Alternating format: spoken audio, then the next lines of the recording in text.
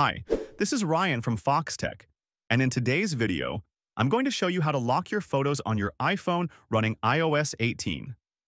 There are actually two main ways to do this, and I'll walk you through both options step by step so you can secure your photos easily. Let's get straight into it. First, make sure your iPhone is running the latest version of iOS, which is iOS 18.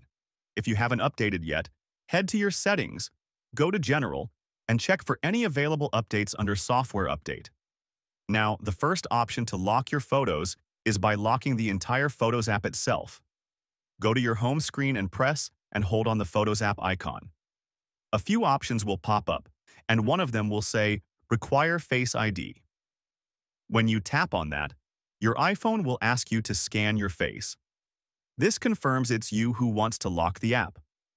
From then on, every time you open the Photos app, you'll need to scan your face to access your photos. The second option is to use the hidden folder within the Photos app.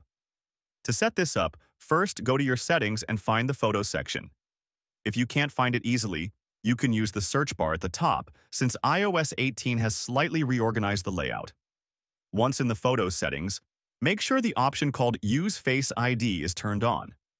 This will ensure the hidden folder is protected by Face ID. Now, go back to the Photos app, find the photo you want to hide, tap on the three dots at the top right, and select Hide.